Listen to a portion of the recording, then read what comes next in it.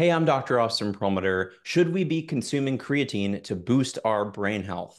In this video, we're going to be breaking down the latest research on creatine supplementation, what it may do for our brain health, who should be consuming creatine, whether there is risk for side effects in people with kidney disease, whether women should be consuming creatine, the amount of creatine that has been best studied to correlate with brain health, and the mechanism of action whereby creatine may boost brain health.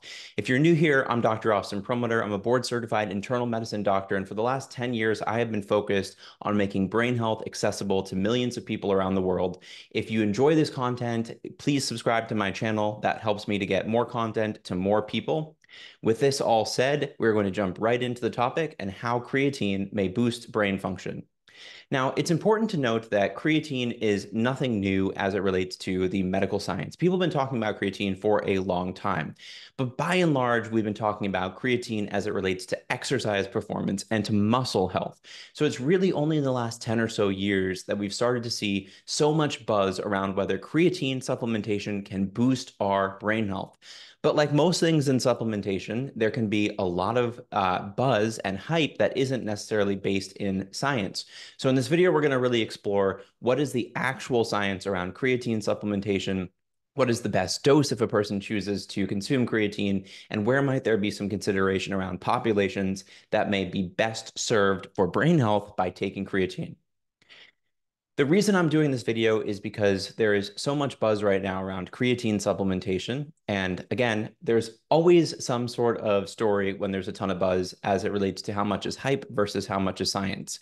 I think creatine is actually very unique in this space because unlike most supplements, there's actually some solid science, both mechanism and human data suggesting that creatine supplementation is correlated with better brain health in healthy people. And that is fundamental to this conversation.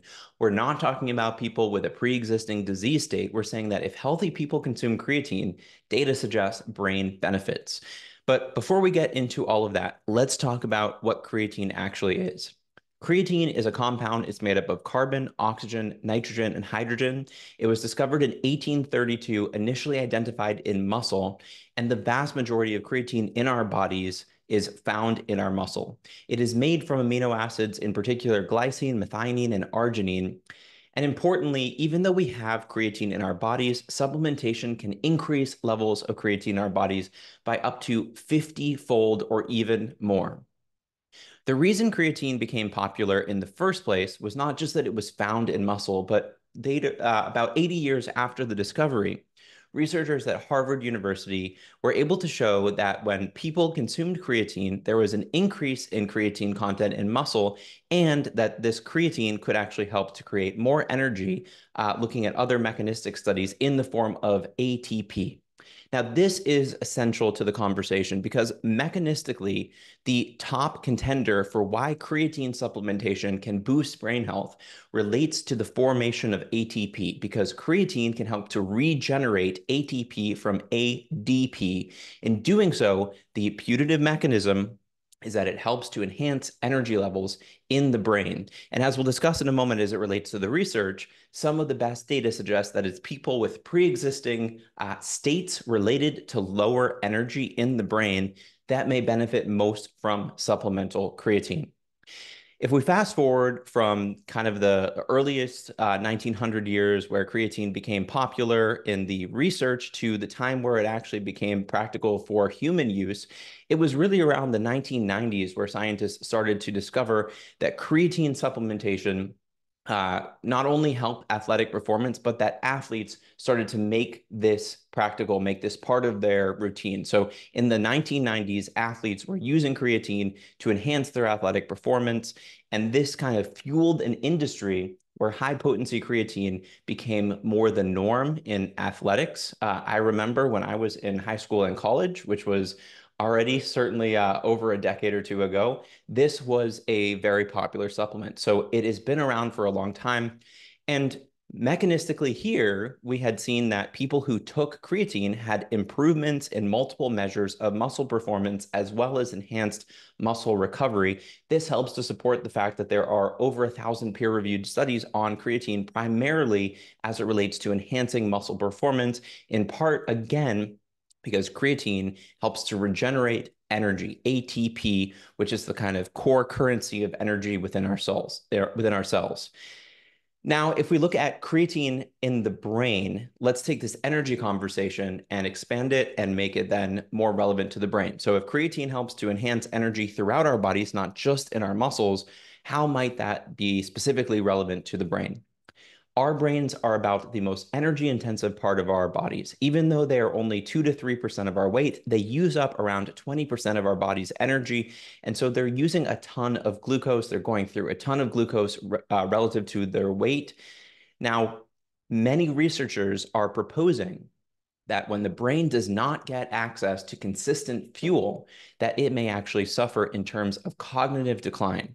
And there are a number of really detailed mechanistic papers on this subject, but the best data, I would say, is looking at cognitive impairment related to aging and Alzheimer's disease. In both of these cases, brain researchers can show that there is a decrease in the brain's ability to utilize glucose, which has helped researchers to kind of narrow in on the fact that consistent supply of energy to the brain seems essential for good brain function. So mechanistically here, creatine may help to increase energy within the brain and access to energy within the brain by regenerating ATP.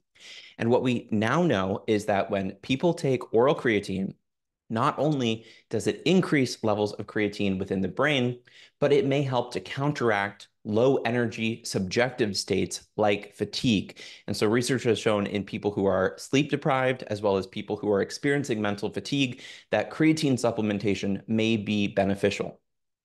As we look at specific cognitive outcomes and creatine supplementation, I really want to make this point, which is that by and large, when we look at supplements, there's very little consistent data saying that in a healthy person, taking any supplement will enhance brain function consistently. So looking at multiple people in large data sets, but creatine, specifically creatine monohydrate, and we'll talk about the specific subtypes of creatine in a moment, creatine has actually been shown to correlate with better brain function across multiple studies of healthy people. In a 2022 meta-analysis, it was shown that creatine supplementation was linked to improved memory compared to placebo. This was especially relevant in people who were aged 66 to 77. That's relevant because these are also the people who may be starting to experience lower brain access to energy and cognitive decline. If we look at another meta-analysis, a systematic review, in fact, of randomized trials that was published in 2018, the researchers showed that creatine supplementation may improve intelligence and reasoning abilities of healthy individuals. So we're seeing multiple data points suggesting that in healthy people, creatine supplementation may enhance brain function. Now, are there certain populations that may be better suited to benefit from creatine supplementation? One significant correlate to this is that creatine tends to come from higher kind of meat-rich diets. This is not saying that you should eat more meat to get more creatine necessarily, but it is saying that vegans and vegetarians may have more of a benefit derived from creatine supplementation. As I mentioned before, as far as subpopulations, it does seem like people who are under high levels of cognitive strain, for example, those who are sleep deprived, those who are under higher levels of metabolic stress in their brain, meaning that they're psychologically stressed out, these may be populations that could be at higher benefit from taking creatine supplementation. The reason, again, seems to be because creatine may help to regenerate ATP in the brain. So for people who are at a higher risk of maybe running low on brain energy, this may be worthy of special consideration. I want to address two specific subset populations where there has been concern about whether creatine supplementation is safe.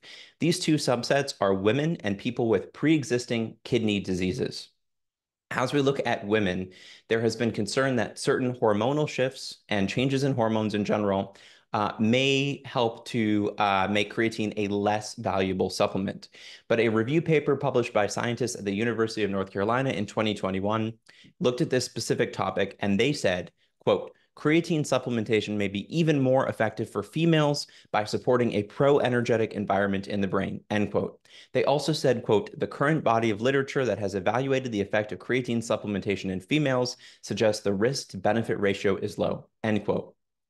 Now, as we look specifically at kidney issues, this is something that I learned about in training that we maybe should worry about creatine supplementation in people with pre-existing renal/kidney disease. Those mean the same thing. This has been something that many people have discussed.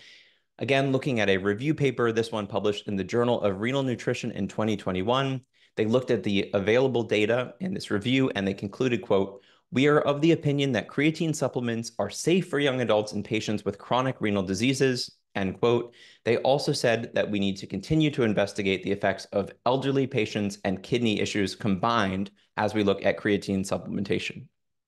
So with all this backstory, if a person does choose to use creatine, let's do a quick disclaimer and talk about where they should get this. And that is, I would say this is a great thing to talk to your nutrition professional, your healthcare practitioner about because it can get confusing. And more importantly, everyone ideally is creating a nutritional plan, supplementation plan based on their personalized needs. What makes this confusing is that when you look at what's available on the market, you have creatine ethyl ester, creatine hydrochloride, buffered creatine, and the most popular creatine monohydrate. What I will say after looking at the research is that creatine monohydrate is the best studied form of creatine. It's also generally the most cost-effective form of creatine.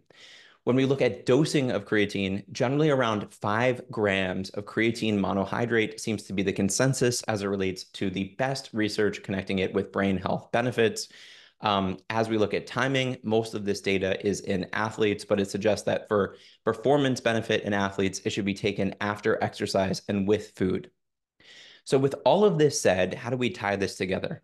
Looking generally at the category of supplements and nutrients for brain health, there are very few where research suggests a benefit in healthy people from taking something that they wouldn't otherwise have received from their diet.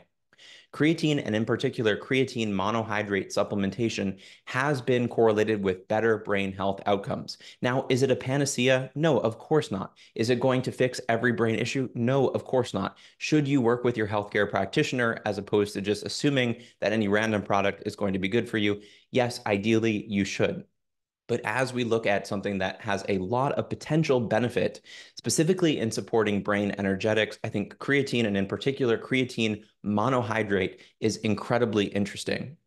Now, as a way of closing this out, if you haven't heard from me before, and if this is interesting information to you, please consider subscribing to my channel. It means so much to me, and it helps me to continue to create these videos.